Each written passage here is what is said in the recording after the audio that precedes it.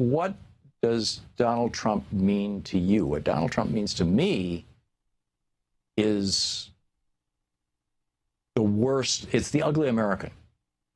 In my mind, Donald Trump is the ugly American. And I have traveled around this country and around the world. And I've had more than more than a few encounters with ugly Americans. I've told you stories about these things, these folks, and you know what I'm talking about. And Donald Trump, and it's like Frank Bruni had a great piece. He used to live in Italy, you know, and in the New York Times yesterday, and he was and he was on the phone with some of his friends in Italy, or maybe he was in Italy for a week sometime in the last month or so. I'd have to go back and reread the column to catch his timeline on this all. But basically, his Italian friends were saying, hey, Silvio Berlusconi, you made fun of us for all those years. Now we get to make fun of you with Donald Trump, because Silvio Berlusconi and Donald Trump, they're both billionaires. They both are like oversexed. They both have multiple wives. They both have, you know, bunga bunga parties. They both have, you know, kind of sketchy backgrounds and you know, they're both kind of mobbed up. All this, this isn't all the stuff that's in Frank Bruni's column. It's, yeah, I've added a few things to it, but basically saying Donald Trump is our Silvio Berlusconi. He's not our Adolf Hitler. He's our Silvio Berlusconi.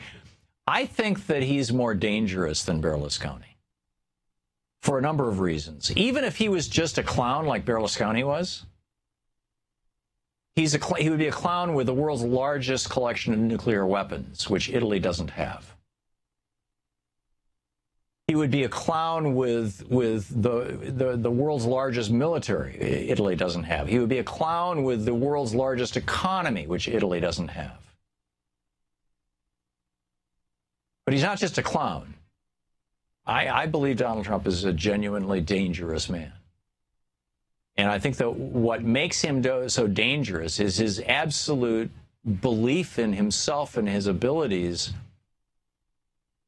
in a way that I think most professionals in the field of psychology would say it represents a fundamental disconnect with reality. Now, the unfortunate reality is that Donald Trump has had a number of experiences through his life that reinforce that unreality. I mean, he was a member of the Lucky Sperm Club. He was born white and rich and male in the United States of America.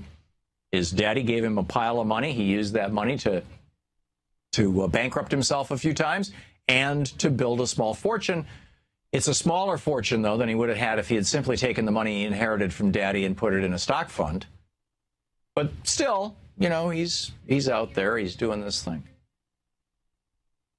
But I genuinely think that, and so my point there is that he has had a number of experiences in his life where he goes out on the limb and, you know, it all works out. Yeah, Trump steaks fell apart. Trump vodka fell apart. Trump, you know, university fell apart. Trump airlines fell apart. Trump casino fell apart. I'm not sure. I don't think he even has a gaming license in Nevada anymore. I think that the Trump Hotel is actually separate from, you know, the rest of the stuff on the Strip. At least it was when I drove by it in March of this year. I didn't look to see if they had a casino, though. Frankly, I don't know. But I've heard. Who knows? But I am concerned that there will be people on our side who will say, yeah, you know, it's not so bad. He could, you know, he's a reasonable guy. He's a businessman, you know, like this. I don't think that Donald Trump is a reasonable man. I think Donald Trump is an absolute demagogue. He's an authoritarian. He's the guy that John Dean wrote a book about, Conservatives Without Conscience. In fact, we should get John Dean on to talk about Donald Trump. I'll bet he would have a lot to say about Donald Trump. And we need to take this stuff really seriously and listen carefully when his surrogates tell you how he's going to conduct his campaign. Because it's coming. It's coming. And when they're saying, hey, you know, we think we've got a chance, they think they have a chance. And there's some good reasons why they have a chance. I know it's very, very popular right now to sit around with the intellectuals and intelligentsia and laugh at Donald Trump. Beware. You're listening to the Thom Hartmann Program. To watch more clips from our programs, hit the Watch More Videos button over here. And please be sure to hit the handy-dandy subscribe button so you'll always be up to date. Tag, you're it.